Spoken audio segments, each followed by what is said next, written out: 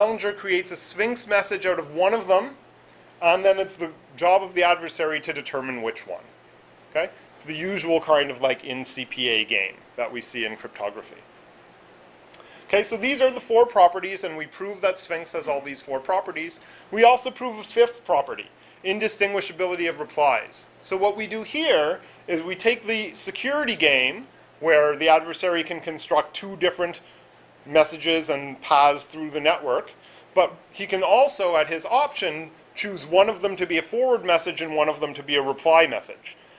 And then if I make this corresponding Sphinx message and hand it to you, and you can't even tell whether it's a forward message or a reply message, then clearly we have indistinguishability of replies. Okay? I won't go into proof details here, of course. I'm pretty much out of time, so see the paper. So just to wrap up, we've presented Sphinx, a new mix format. It has all the nice properties we want, provably secure, compact, supporting indistinguishable replies, and is computationally cheap. Thank you very much.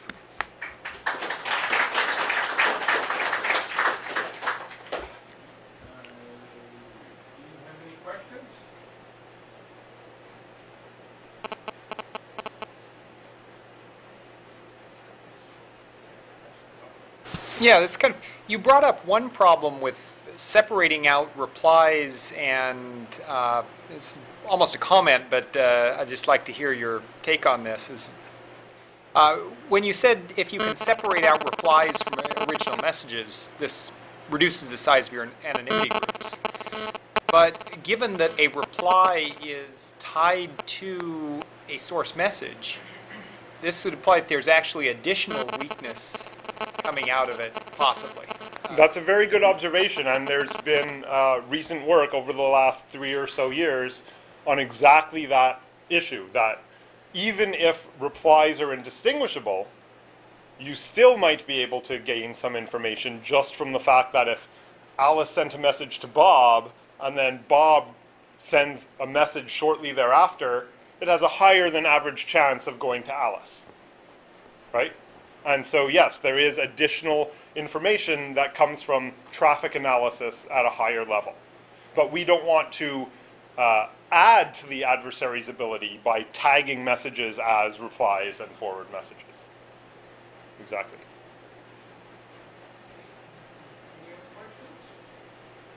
Mike?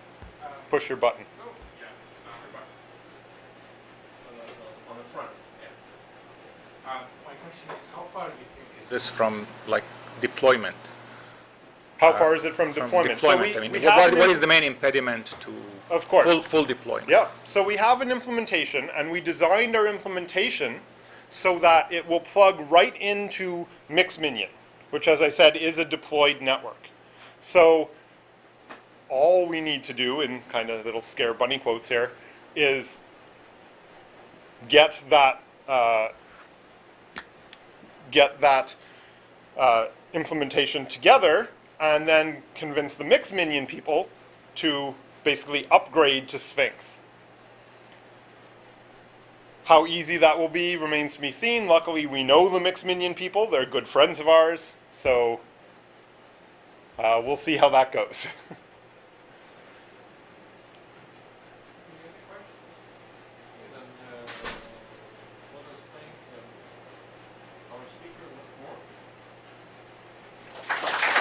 Thank you very much.